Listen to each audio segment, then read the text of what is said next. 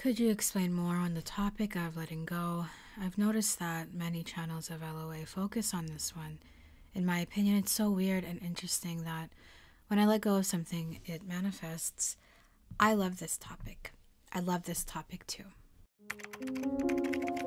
Letting go of the things that I wanted was one of the hardest tasks for me to do. But when I learned how to let go of things that matter to me, to let go of the things that I desired, I became an entirely new person, which is nutty to think about because I still have a lot of improvements that I need to make to myself and for myself.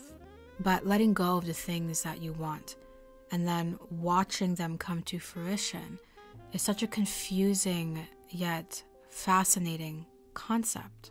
There is seemingly no middle ground between going with the flow and making it work and being a go-getter.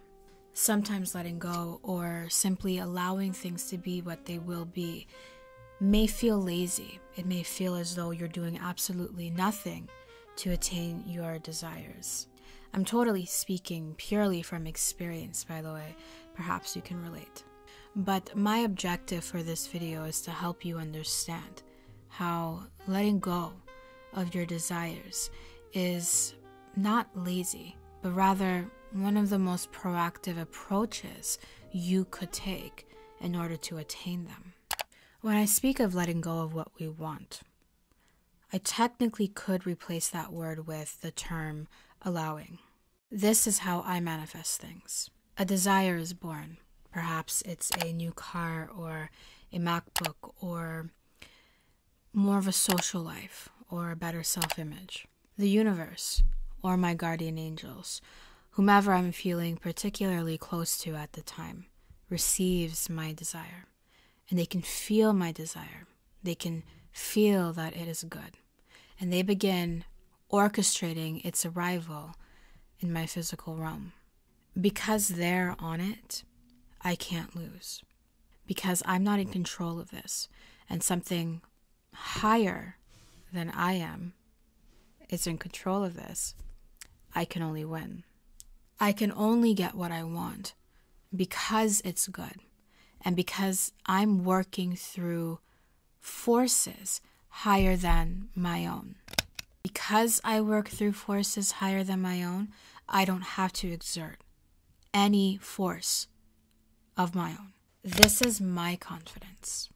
I've learned to understand my place in the grand scheme of everything. I am not in the universe. I'm part of it. And when the universe moves to make things happen in order to summon my desires to me, it will also move through me. It's going to move me to different places in time and to different places on this earth.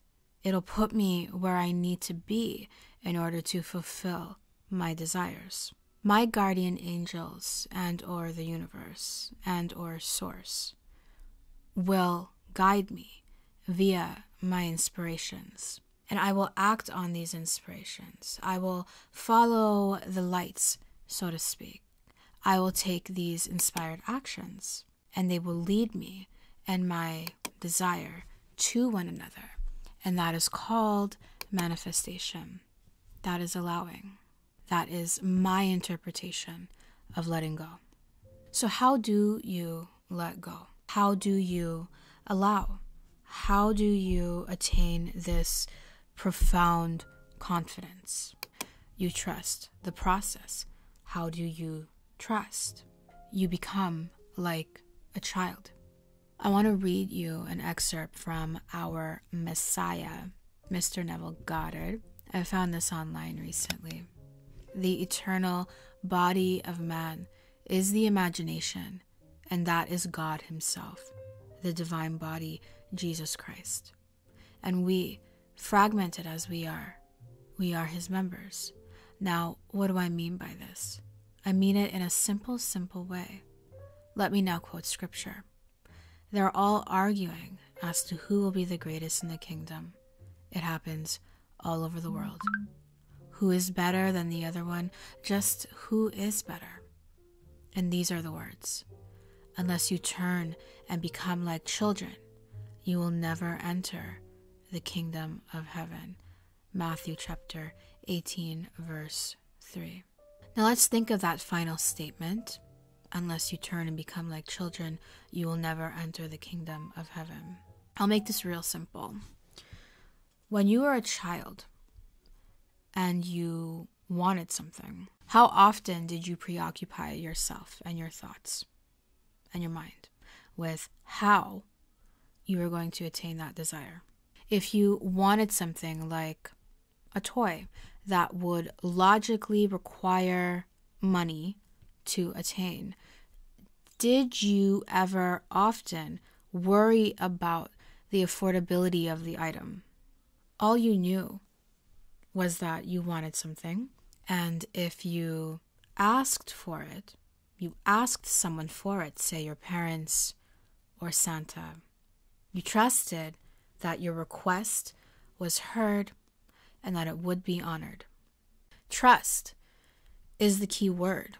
You just trusted that what you desired would be done. Now, as we get older, our innocence begins to wash away as we encounter disappointments and rejection.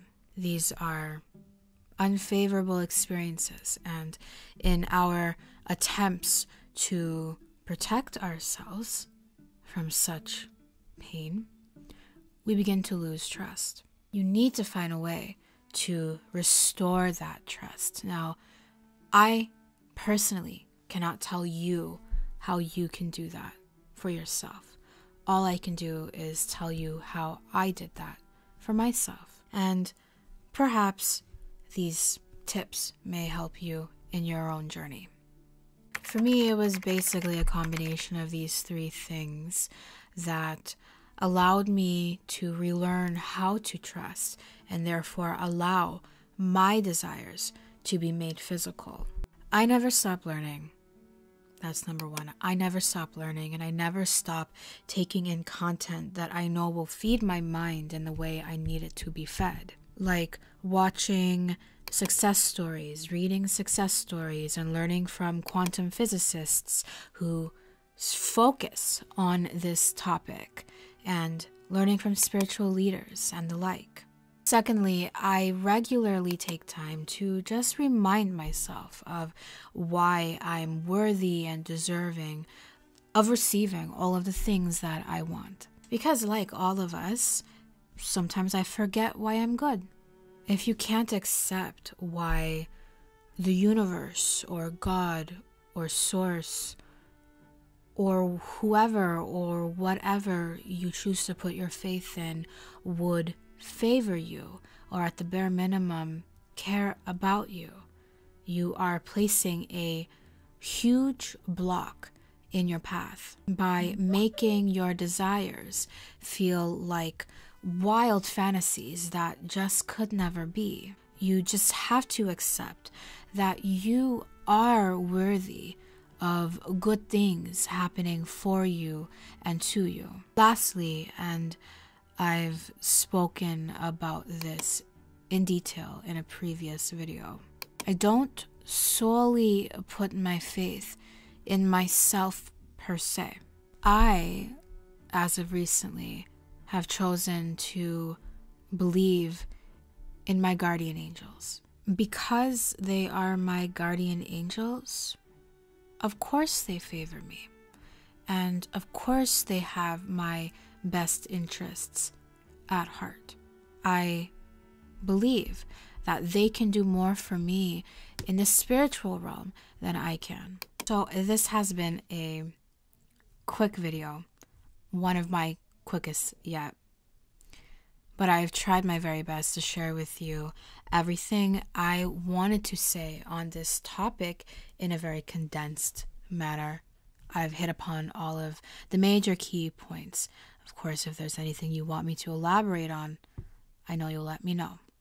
Of course, these opinions and this perspective is my own, and you may or you may not agree with it. But for the last year or so, this has been my personal process and my personal mindset in terms of making positive changes in my life. And needless to say, I am now in a season of harvest, reaping everything that has been sown.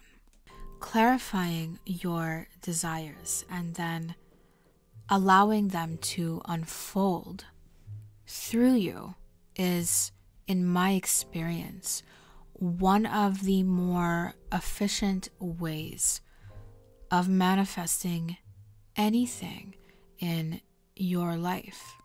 It hasn't failed me yet, and I don't believe it will fail you.